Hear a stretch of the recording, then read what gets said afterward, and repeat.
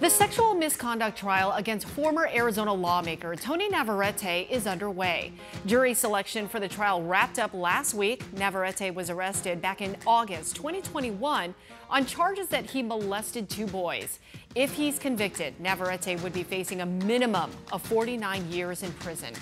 Joining me now live in studio to talk about this case and several others is criminal defense attorney Hector Diaz of Diaz Law. All right, out of the gate, why didn't this case settle considering he could face 49 years in prison? So, in Maricopa County and in most states, most criminal cases get resolved via what's called a plea agreement. It's an agreement, a settlement agreement to resolve the criminal case. Here, again, we don't know all the negotiations, but here Mr. Navarrete probably believed that the plea was either too harsh or he couldn't make the admission that's required in open court that would have required him to admit to the sex offenses in this case. Okay, speaking of admissions, this was interesting to me. Apparently there was a secret police recording of a call back in 2021. It was between Navarrete and one of his alleged victims.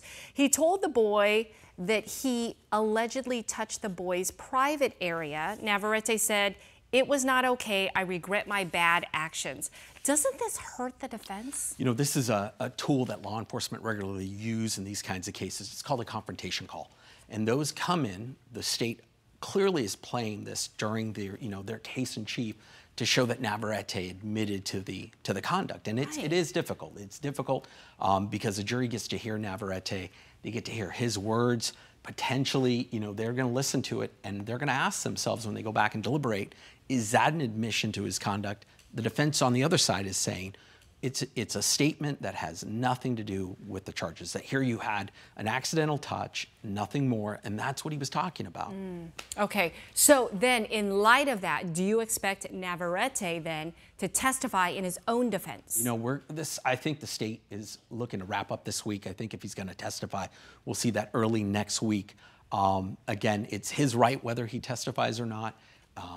I think the defense is going to feel some pressure to put him on in order to explain his statements. Right, his side of the story. Okay, let's move on to our next case. The owner of the Valley's NYS Tackle Football League accused of walking away with hundreds of thousands of dollars, leaving teams stranded mid-season. An attorney representing the franchise owner, James Veith, posted on social media saying Veith and his company will be filing for bankruptcy. This has to be heartbreaking and upsetting for the families, especially the kids. I feel so bad for them. So what legal recourse do parents have? So, it's unfortunate. It's tough here. I mean, they could potentially try to intercede in the bankruptcy proceeding. That's going to be really difficult. That's a long and process. Expensive. You're going to have to hire a lawyer, and it's a lot. It's a lot. The other is potentially looking at everybody signs an agreement when they enter into youth sports, maybe looking to see if there's some kind of breach of contract, possibly in terms of being able to recover any monies or whatnot. But it sounds like this individual has indicated that they really have no funds going forward. Yeah, well, so other than filing a lawsuit or, like you said, with the bankruptcy matter, I mean, is there any other relief for them? So this is a situation where, again, I think the parents are going to be asking the league owner, where did the money go? Right? Yeah, they want answers. Absolutely. So they're going to be looking for an accounting.